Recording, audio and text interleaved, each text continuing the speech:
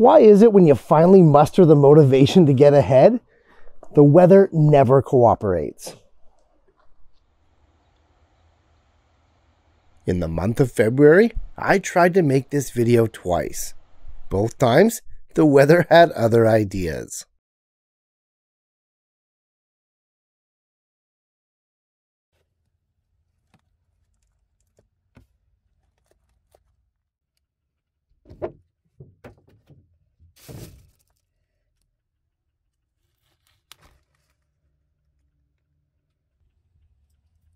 Well, friends, I think we can safely say that the better part of winter is behind us.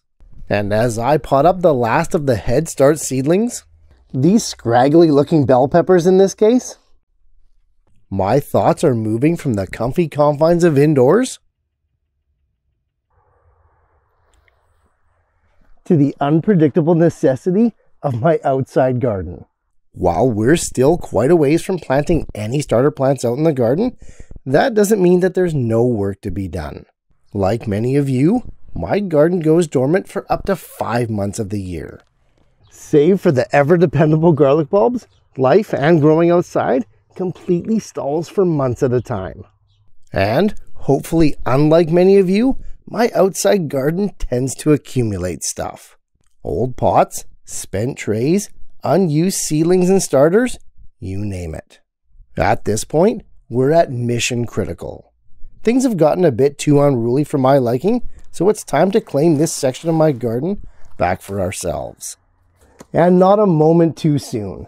We've got tons of plants to plant, like we always do, and oodles of seeds to sow as soon as that ground is warm enough. With the time of year and the weather becoming more favorable, it's time to get the outside ready. So today, let's do just that.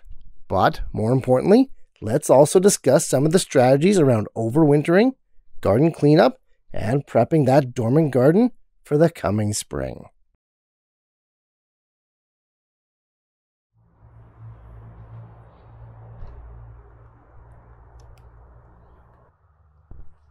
As bad as this looks, honestly, it's not as scary as you think. No doubt, Mother Nature has made a serious pitch to reclaim this area, but with a little knowledge and some cool techniques, even the worst garden patches are easily recoverable. Looking back, the initial building, moving, leveling, and trucking all that soil in was infinitely more work to get this area set up. Yes, filling all those beds with soil was a pain, but that was also a one-time endeavor. Even still, you never want to see any amount of work go to waste. And this space here is one of the best places to grow on the farm. We call it the Northeast Garden, and it's time to get it back to its former glory. The first part is going to be easy. Let's just collect all the old pots and trays, empty them into the compost, and then set them aside for either cleaning or recycling.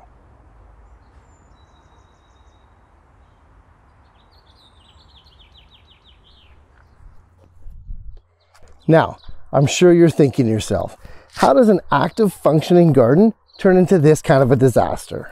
How is it that we can go from growing an insane amount of veggies in the summer to absolute disarray just a few months later? Well, the answer to that is by design. One, I knew that I was going to be making this exact video upwards of 6 months ago. So of course I could embellish the amount of clutter and chaos. But even more so, for a dormant garden, this kind of neglect can actually be beneficial. Not so much all the mess and clutter, obviously, but the protection of colonizing plants, weeds as some people call them, and the covering of every square inch of exposed soil. In a no-till setup, soil is your most precious resource. Wind, frost heaving, erosion, and drought are just the absolute worst. They really are. By covering the soil in my winter garden with anything and everything possible, I was able to preserve the life in the top few inches, knowing full well that by next spring, I'd be reaping the rewards of that protection. So the mess, the clutter, and even those weeds don't bother me at all because they're by design. You see, what we're doing here is mimicking nature's methods to a T. by basically blanket mulching everything when the garden needs it the most. Now, obviously I know the best method would have been to cover crop these beds in the fall and enjoy a relatively clean, organized, albeit dormant winter garden, but then we wouldn't really have a video, now would we? Moving on, now the real fun begins. It's blackberry bush time. Honestly, for as many strawberries as I grow, it's the blackberries and raspberries that are actually my favorite. Unfortunately, when I grow something, I always go overboard. That's perfectly fine for the raspberries, which are just starting to sprout now, as they grow mostly upright and contained. But those blackberries, they're another story altogether. These guys spread like wildfire, and they're a plant that can quickly take over. When I first put them in this area, I really thought I could control and contain them.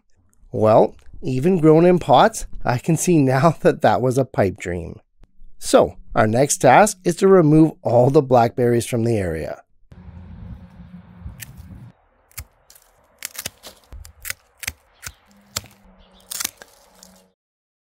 No small feat, so let's speed this one up to save us all some time.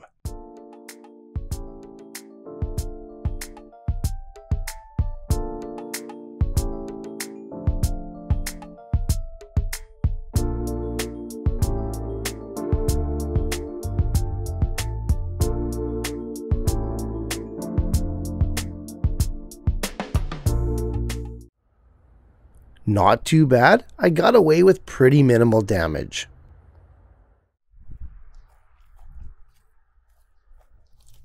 Okay, next up are the pathways. Without proper mobility in and amongst the beds, gardening really becomes a pain. Without easy access and movement around the beds, our cleanup efforts here are going to be far less effective. So, a quick trim,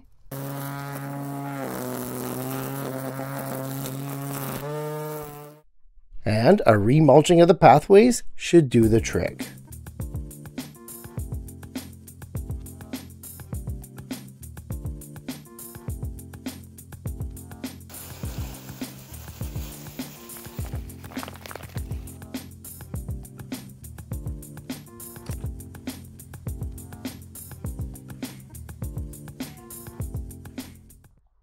Finally, with those pathways all done, we can tackle the beds themselves, of which there are 8. And the breakdown of those is as follows. We got 4 8x4 beds in the center, 2 6x2 beds right up against the greenhouse, and then 2 long skinny 1x8s along the fence. Perfect drainage, maximum sun exposure, and almost no wind. It really is the best place I have to grow. Up until now, this has been a pretty rudimentary garden maintenance and cleanup video, but here is where we save a ton of sweat equity by working not only smarter, but better. The goal has always been to cover and protect our bare soils. Case in point, look at this stuff here. It's only been exposed for about 25 minutes, and already it's turned to dust. As I said before, I would have much preferred to have these beds planted with cover crops last fall, but alas, that wasn't the case. However, we did get by just fine this winter by covering up that soil with old pots, trays, spent plants, and of course the colonizers. All those dandelions, buttercups, and other so-called weeds did their job by protecting and preserving those top layers of soil quite marvelously. Now, instead of pulling up all these dandelions and other colonizers, completely destroying that soil microbiology, we're going to mimic Mother Nature and do a cut and smother. The process is real simple. Simply cut down each unwanted plant right down to the root collar and then drop the foliage in place. Sort of a chop and drop, if you will. It can be tedious, especially for those wider beds, but it's nothing that we can't handle. Now, I know that for most of these vigorous colonizing plants, it's not actually going to kill them, but that's not the point. It doesn't matter. It's all about just setting them back, even just a little bit, so that our desired crops can eventually take over and smother them out. With 8 big beds, there is a lot of ground to cover, so let's speed things up so we can quickly move on.